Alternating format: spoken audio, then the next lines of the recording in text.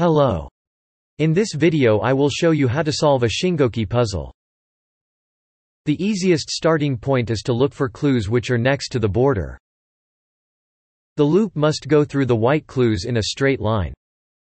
This 5 is next to the border and we cannot make the loop go horizontally through it. So it must go vertically. Same goes for this 5. The loop must turn upon the black circles, and this 6 is in the corner. The only possible way is this. Now we need to make use of the numbers in the circles. The lines, which come out of this 5 have a total length of 2. Their lengths need to add up to 5. And we only have space for 5 steps from the top to the bottom of the puzzle.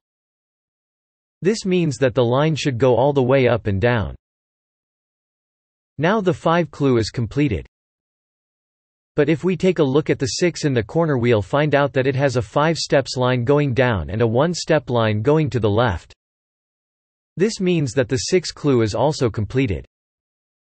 When a clue is completed, the lines, which come out of the clue cannot continue any more in a straight direction, as they will become longer than required.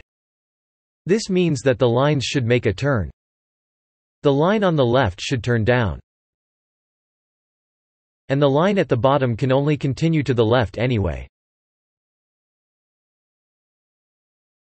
The 5 on the left has a space for exactly 5 steps line. So it should go all the way from the top to the bottom. We can mark the 5 clue as completed. Both ends of this line must make a turn to the right. The line that we draw act like a border for other clues. Let's take a look at this too. We cannot have a line on the left as it will create a branch. We can mark that with an X. The loop must make a turn in the black circle, and now there are only 2 ways to do that. It can be either like this or like this. In both cases we have a line to the right. Now let's take a look at this white 3.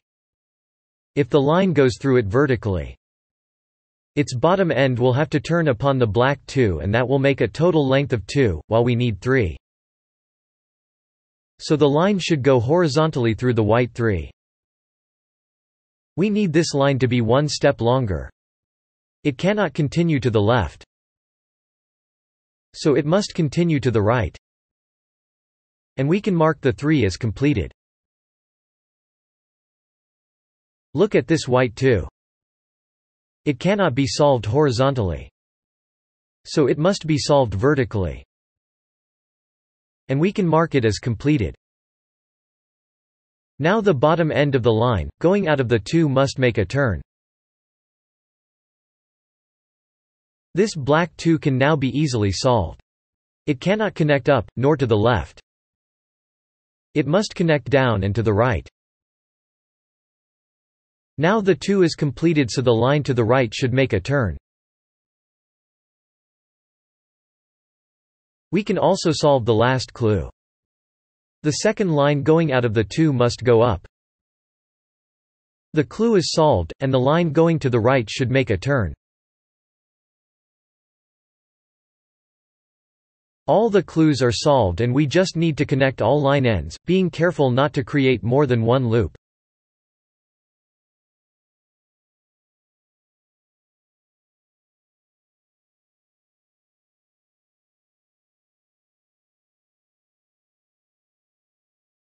The puzzle is solved.